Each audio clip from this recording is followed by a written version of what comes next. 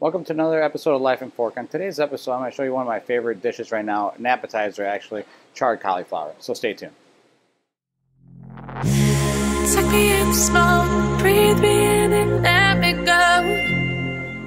Filling the lungs inside you, and the blackened eyes make my way into your mind. Just to know what you knew. Restless every time we start locking. Alright, so step one, we're going to make the marinade. We're going to take our bowl, put it right here. We're going to take 4 spoons of tahini.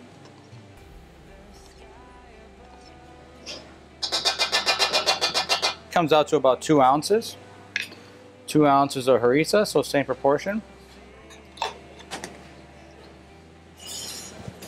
A little kosher salt. 2 lemons. It doesn't matter if the seed goes in because you're going to roast these, so the seed actually is a pretty cool little touch.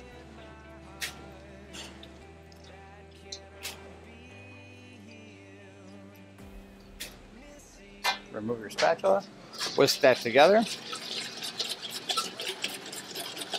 You can see the color. Beautiful. Set that aside, spatula goes in. Now we're going to do the cauliflower. So what I like to do is take it, cut it long ways, set it up like this so you can see. Take the knife, take out the stem, pop it, discard the leaves. One trick I like to use is pulling it apart instead of using a knife to cut the florets. It gives you bigger chunks. So again, just pull them apart, take your time. This is a cool little thing you could do with your kids. Discard all the leaves. Take the whisk out and just fold it over. I'm trying to marinate the cauliflower.